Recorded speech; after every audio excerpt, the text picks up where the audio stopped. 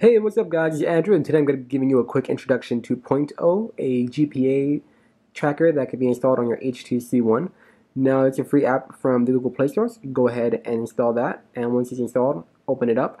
Now, I've already created a sample gradebook, so pretty much what it does is at the first screen, you're going to see your overall grade point average based off of all the terms that you have at your specific school.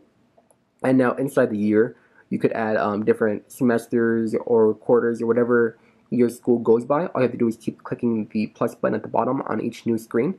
And as you go deeper into it, you could just change up everything from your course name and the actual grades that you have into it. All you have to do is select it, edit it, and then change the grade to whatever your current grade is. And if you have it, if it's honors or AP, if you're still like in that high school level where that takes into an account for your actual overall GPA, you could go ahead and enable that.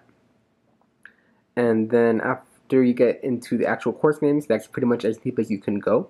But if you need to change the weight for any kind of grade, all you have to do is go into your settings, and you could change the different type of scales depending if your school uses the plus and minus after the grade to affect your GPA, or if you even have weighted courses and the different types of weight, the different grades you have for those courses.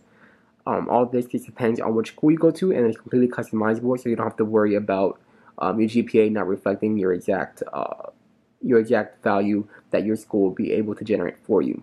Alright guys, and that's pretty much it for Pointo. It's a pretty simple app, and it does exactly what it needs to do with a great material design. Be sure to check out the full guide linked in the description below, and like always, be sure to like, comment, and subscribe. Have a good one, guys.